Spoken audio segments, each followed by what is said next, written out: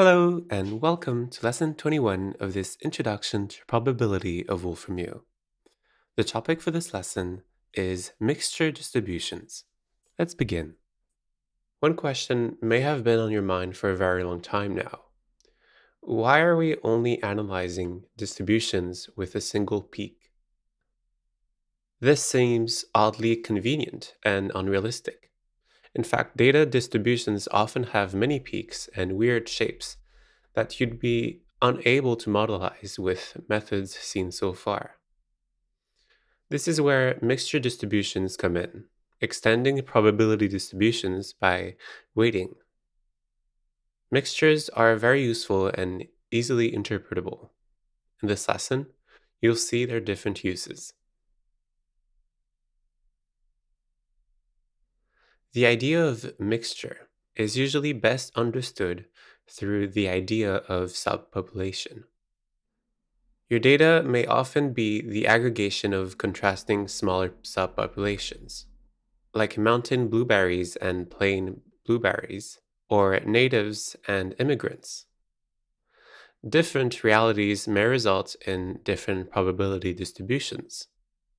Of course, for accurate representation, this requires the plotting to have a weight factor to account for the size of each subpopulation. For example, consider this plot of the weight of house pets. We expect the dogs and cats to have the most important beaks since they're the most popular house pets. And dog weight has a much greater variance among breeds, so the peak is lower and large than cats, where the variance is much lower for weight.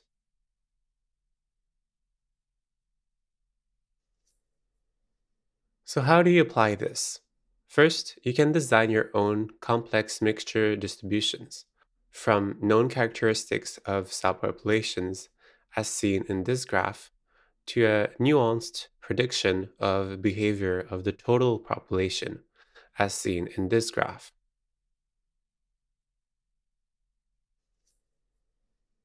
For example, consider a poll in the United States saying female heights have an average of 64 inches and male heights have an average of 70 inches, and all have a standard deviation of 2 inches. The ratio of females to males is 26 to 25. Assuming normally distributed height, what's the expected distribution? Well, take the mixture of 26 and 25 for normal distributions for females and males, and you'll get the general height distribution. To visualize, plot the distribution.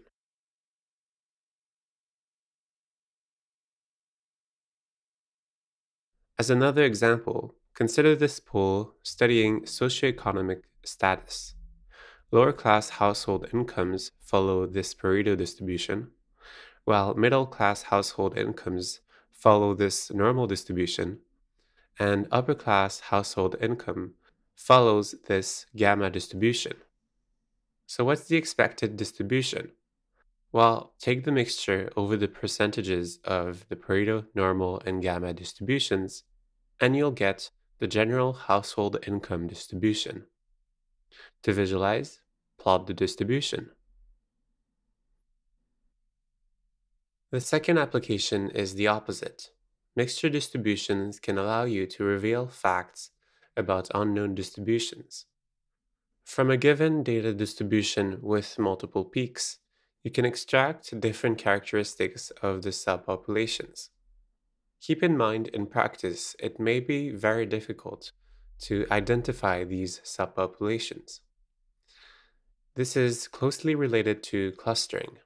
You may be able to assess the orange and blue subpopulations, but not what they are in your application.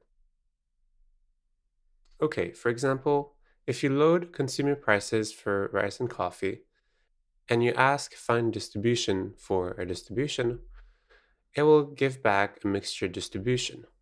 Just visualize with the estimated distribution next to the data distribution, and you'll see coffee costs distinctly more than rice per kilogram, meaning using a bit of guessing and general knowledge you were able to extract subpopulations.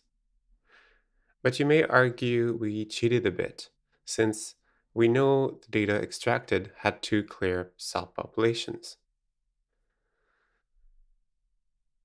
Okay, then, let's extract earthquake magnitudes recorded from 1960 and onward and plot the data in a histogram.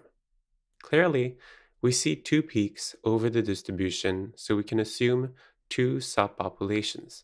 If you assume both are normally distributed, then you can estimate these distributions for a mixture distribution using estimated distribution. Plotting estimation against data shows a reasonable approximation. However, interpreting what these subpopulations are is impossible without in depth geological knowledge. In machine learning, the most common of mixture distributions is the Gaussian mixture distribution, or GMMs for short. It's a machine learning method for soft clustering, meaning points are categorized with continuous degrees of certainty. A GMM is, at its core, a mixture distribution made of n multinormal random variables, as you can see in this graph.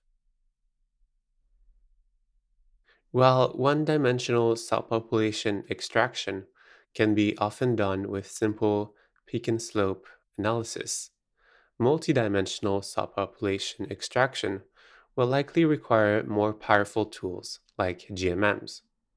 For example, for 2 dimensions on the Fisher iris dataset, the Gaussian mixture can be learned and plotted along the data to show clear subpopulations.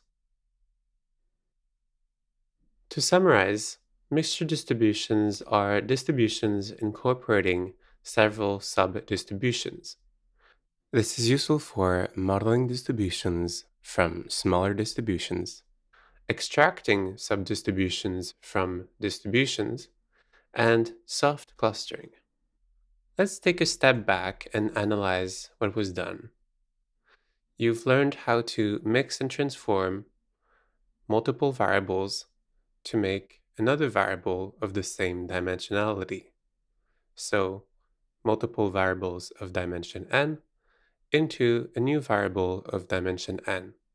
But this is rather limiting yourself, since your initial dimension may not be the one you want to end up at. So, to extend further, you'll have to consider making multivariate distributions from several univariate random variables.